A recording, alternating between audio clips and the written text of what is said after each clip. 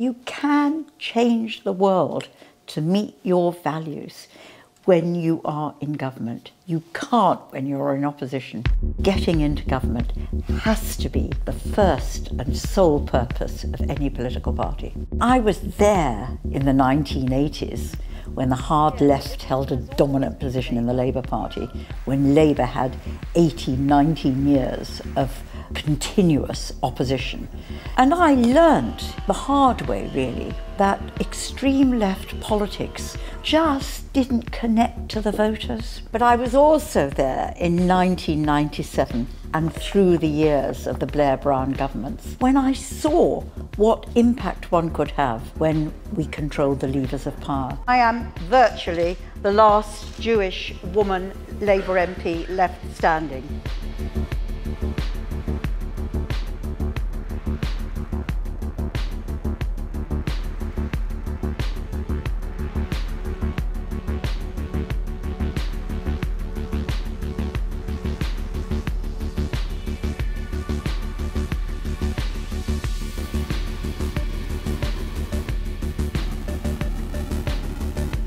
If we don't learn the lessons of why we have lost the 2019 election, if we allow the heir to Corbyn to be Rebecca Long-Bailey. Did you stand up at any point and call it out? I did, but was that enough? No, it wasn't. The idea that we will ever get a Labour government, certainly in my lifetime, will disappear. I mean, if I had a majority of 80, Margaret, I know. just think, just one thing, you'd be like giddy, like a child in a sweet shop. The last 4 years, we have to be honest with people. It's been a fucking disaster for the Labour Party. The last thing I want is more Corbyn. You said last time you wanted to win, didn't you? I've known Corbyn since '82. If there's one thing he really believes in, it's all that massive world view, which is hostile to NATO, hostile to the states, leads to the anti-Semitism. Rebecca, we're going to take a minute once Adrian's finished. I didn't break rank and tell people what's going in the shadow cabinet on this or anything else, because I don't think you should. Yeah. I've considered my position in the Labour Party over the last few years, to be honest. I put myself forward for, frankly, the worst job in the world, which is being leader of the Labour Party when we're in opposition.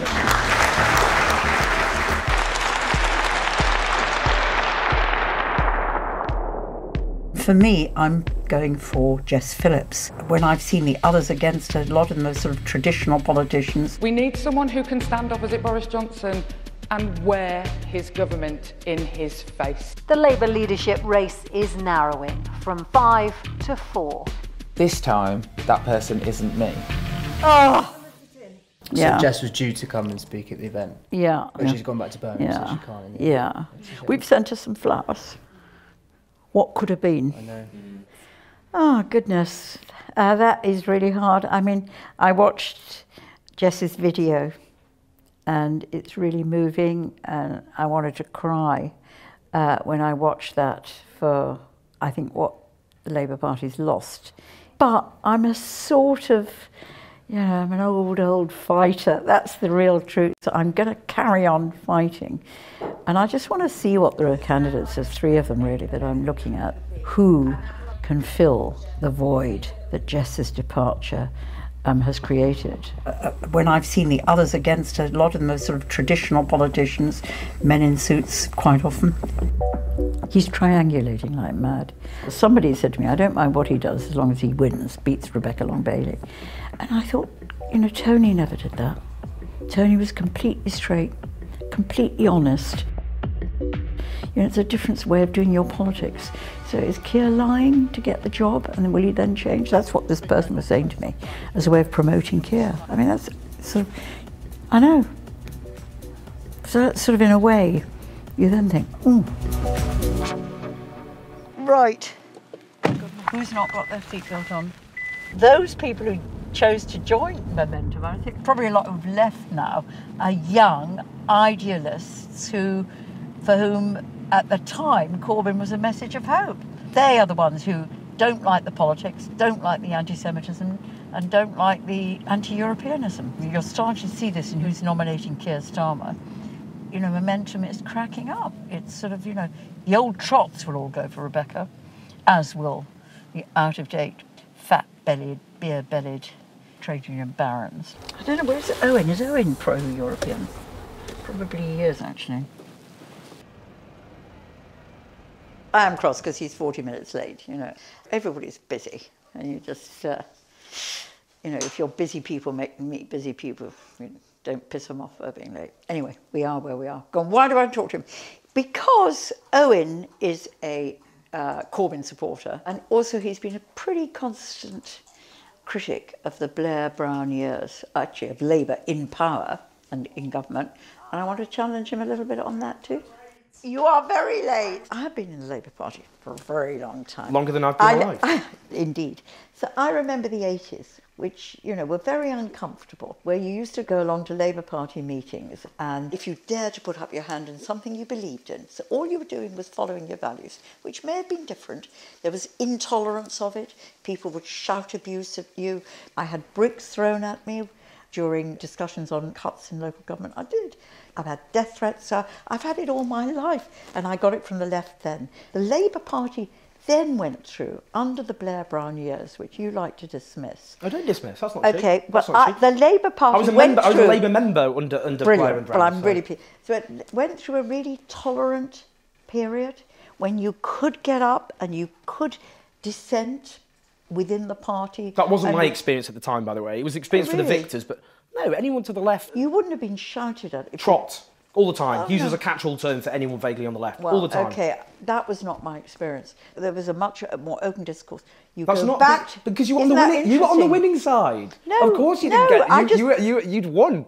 Your side won, and the left felt ostracised. Well, can I just say this left-right really irritates me. Really irritates. It does irritate me because, you know, here you are. There's a left and a right flank of the Labour Party. That's just. I mean, people on the. Yeah, but I don't understand what it means because I think your definition of left, which is around, you know, big state nationalisations. Democratic. No, it wasn't.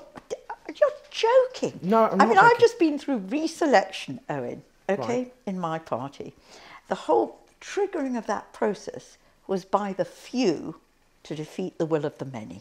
So all this stuff about we're fantastic democratic. The Labour Party now is the most intolerant, centralised, bullying. It's a terrible institution. I obviously strongly disagree with that, and I don't think democracy is bullying. You won your selection. It isn't democracy. You won your selection fair and square because the many voted for you. But the fact I went into it, in the run-up, is completely crazy. It distracted me from what I should have been doing because it was obvious we were going to get a general election, and I should have been out there in the community reconnecting with my voters. Can I ask this? I think is really important because here we are. We are from different wings of the Labour family. Let's just put it that way.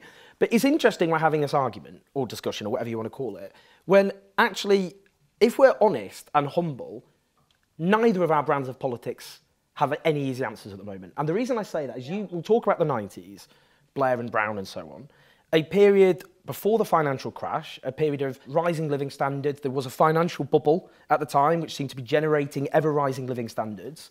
The problem is at the moment there is a general crisis of social democracy and there is nowhere either of us can point to on a map and say, aha, here's where my brand of politics is truly flourishing because Clinton was defeated by Trump. We're agreeing on this. But that's why I look at this mess now. I mean, what's the answer to that? I don't have one. I don't have one either, but I mean, I agree with you about the challenge. I think it's really tough. I think it's really, really tough how you build on the eternal values, which I hope you and I do agree about, and challenges which I think lead to massive insecurity. So the changing world of work and artificial intelligence. Climate crisis. All those are really tough challenges for the left. But that's what I would love to talk to you about. In fact, on that's what I'd be fascinated to hear, because I think even some more perceptive thinkers on your flank of the Labour Party... Don't call me a flank. Well, I can't call you from the right, because you get even angry about that. Is that wing was politically and intellectually exhausted in 2015. What I would say is the challenge facing anyone who does become leader is huge. With a culture war which has opened up in British society, which Brexit both kind of encouraged but also reflected, and that has wreaked havoc in Labour's electoral coalition. And I don't think anyone from whatever wing of the Labour Party has an easy answer to how they bring younger people who are economically insecure and have very strong progressive values which they think are under attack with older people who rightly have had their triple lock pensions protected, home ownership's gone up, and they feel quite socially conservative. And how Labour wins some of those over and keeps their younger voters is a real challenge. And I think we have to, all of us, be humble about discussing. Do you know, I totally agree with that analysis. And I just hope that there can be a civilised, non-blaming debate about what are really, really tough issues. These are probably the toughest philosophical political issues that I have confronted in my very long political life. Hi, Foyser, it's Margaret Hodge. Listen, I'm ringing you about next Thursday when we've got the meeting to do the nomination for leader. I mean, this is really important, getting the right leader, you know, if we want to bring the party back to sensible Labour politics, you know. OK, thanks so much and see you on Thursday. Bye. Well, I don't know where Saima is. But I'm just going to go and try and find out. Are you? Good, because otherwise it's going to be chaos. We're going to be here forever otherwise, Cameron. So I really believe that the Corbyn project, the Socialist Manifesto, the return to true Labour values has actually been a really good success. Would you like some, Margaret? No, thank you very much indeed. The last thing I want is more Corbyn. More Corbyn, yeah. You should be thinking about it too. I am think thinking the design, about it. yeah, well, you said last time you wanted to win, didn't you? Are you a member of the Labour Party? Are you? Should we just count them up now and close it? Fingers crossed. 15, 16, 27, 28. Too short of the required number to get 50%. Which means So we to eliminate Emily. the lowest candidate and we go on. So eliminated. The result is Keir Starmer is #1, so he won. So. The continuity candidate didn't get anywhere tonight, and you know I've always said whether there are arguments for Lisa and for Keir, I would have marginally gone for Lisa, but I'm absolutely delighted that we've got sensible candidate through from this constituency. I don't think you can just sort of say, oh well, let's assume Corbynism's gone, because the party is. I think the party has changed fundamentally. You can see this in the leadership election going on now. None of them can quite bring themselves to say that Corbynism was a disaster. Jeremy's this sort of sainted figure. I mean, I agree with you about that. I so agree with you, because there's a central dishonesty in the non-Corbyn candidates. Yeah. You know, and if you compare that to Kinnock, when he fought for the leadership of the Labour Party in the 80s, came from the left, but he was completely honest about the sort of reform that had to be undertaken. I mean, Neil was very good at kind of political management, but I had a very interesting exchange with Keir when he launched his leadership video, and it was, miners' strike and poll tax. And I sent him a message saying, I'm really pleased that I gave most of my adult life to trying to help the Labour Party into power, 3 terms in office, so that a future leader could launch his campaign where the only mentions of that period of Labour in office were the Iraq War and cutting asylum seekers' benefits. And it's just playing into that Corbynista agenda. So he then sent me a message back and said, yeah, well, I'm doing this new thing now where I'm saying we shouldn't trash the last 4 years and we shouldn't trash the last Labour government. Like they're equal. The last 4 years, I get why he can't say it, but we have to be honest with people. It's been a fucking disaster for the Labour Party. The elections alone are a disaster. I think too much of our politics is about saying, oh, well, this is what people want to hear. Let's say that to them and play it back to them. So when you did a bit of that in the 80s. You did a bit of it. You did a bit. The message can be simple, but it's got to be underpinned by something that is real. Real policy, real stuff, real choice, real decision. If you look at our last election, Corbyn or Johnson, the country was repelled by the choice, but in the end realised, well, we have to make a choice. We have to choose one of them. One of them is going to be Prime Minister. Who's it going to be? But go beyond that. So we get a charismatic leader. I feel more confident than you do that we're going to get a change of leader, and that will try and pull us back. Well, we are. There's definitely going to be a change of leader. Well, it's not going to be Rebecca Long-Bailey. It's like, right. Okay? is my view. Well, if it is Rebecca Long-Bailey, I think that's the end. I agree. I think we might as well go home. Some of the values that now inform people's voting decisions are really hard for us to tackle. So let's assume we've got a charismatic leader who can connect to people. How are they going to tackle the issues of immigration, which is really tough, which we had to think about. We didn't really get to the bottom of. And how are they going to tackle tax and spend in an environment where people don't want that? How can I create a more equal society out of this brief that I've now been given? This is why I think it goes beyond what Corbynism, it goes beyond who actually becomes the leader. You know, look, I can't stand Johnson on many, many levels, but one of the reasons he won is that he gave a kind of, albeit riddled with lies and all that, he gave a sense of kind of optimism to people. And hope.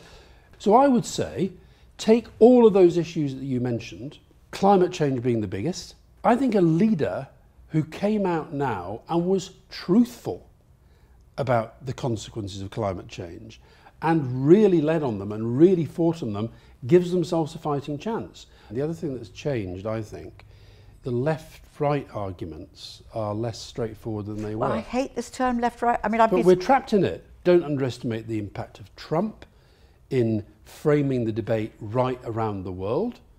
The whole kind of nationalist, populist language that is, it's easier to articulate, it's easier to get people to resonate with. So, but the way you frame a debate is to decide that is the debate I'm going to frame. Now, at the moment, I feel that it's being framed within this historical analysis of the Labour Party. Pretty much, yeah. Terrible. Yeah. The other thing that fills me with hope is the leader we elect now is unlikely ever to become Prime Minister, given the mountain we have to climb back. I don't think you should say that. You don't think we should say that? You think it's so volatile that we could bring it back? Yeah.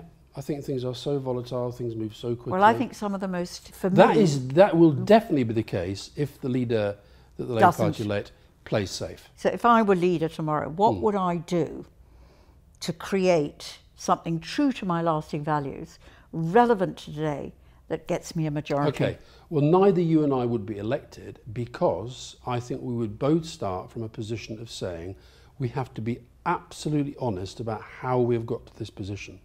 And we have to be absolutely honest about the challenges we face to get back. So I would build it on understanding and accepting that the right, the nationalist, populist right, is going to be very difficult to beat. And then saying they will not be beaten by aping them, they won't be beaten by meeting them halfway. They have to be beaten by a bigger, better, bolder, more optimistic vision about what Britain can be. This idea that, you know, it's all going to be about getting the right northerner as a response to the North just putting a bloody old Etonian in power. They won the referendum, they won the election, they have a lot more power than they did. Now, the difference, I think, between when I was with Tony and Cummings now with Johnson, I never really had an agenda of my own. I had things that I agreed with and things that I disagreed with, but I kind of, I didn't see my position as being there for my agenda. Go on, you're back in the Labour Party, you've got to vote, Alastair. How would you use it for the leadership? Well, I'm not back in the Labour Party. Yeah, but assume. I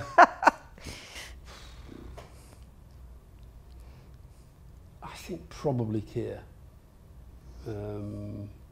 Probably Keir. And do you think he can turn it round in 5 years? I really don't know, because I think a lot of these top jobs in politics, I don't think you really know until they get to them. My fear is that the only way he can turn it round is by doing something different from what he's telling us he's going to do now. Well, I think the short answer is I don't think any of us know yet whether they've got it in them. I've taken over the chair of the parliamentary chair of the Jewish Labour movement, really, because everybody else has done it, has gone. It's scary, but it's true. And there are very, very few Jews now on the Labour side in Parliament. And probably I'm the only one who's willing to put my head above the parapet around my Jewish identity. And also it's symbolic of what the Labour Party ought to be all about. How we're going to build that confidence quickly, It was really uncomfortable for me during the election, going out and trying to persuade Jewish people to vote Labour. Oh my God, there's going to be absolutely loads of people, aren't there? 700. Bloody hell. Jews come in all different shapes and sizes. It's a joke, but I'm the only one fucking left. Are they not going to come in? No, they're just going to start right now. But I was going to ask them questions. We're going to bring them on. We're going to bring them all on together. It's fine, but we need to begin now. Otherwise, we're going to start. Okay. You can win it. Thanks, Mike, and thanks for giving me the opportunity to say a few words, because I am virtually the last Jewish woman Labour MP left standing. Rebecca, we're going to take them in once Adrian's finished. If you look at after the war and before sort of the mid-70s, most Jewish MPs were Labour MPs, because being in the Labour Party was the natural home for Jews. Sadly, we're not in that position today. I hope the candidates, I was hoping they'd be in when I said all this, but they're not. So maybe some of you can ask them the questions afterwards. I think for all of us, I felt it, the last 4 years for me have been the most miserable, challenging and lonely years in my nearly 60 years of membership of the Labour Party. And I know that that's what every Jew sitting here tonight feels too. The history of the last 4 years is being rapidly rewritten by those who are seeking our support. And my commitment to you is I will not cease fighting until we are clear that we have eradicated anti-Semitism from the soul of our great Labour Party.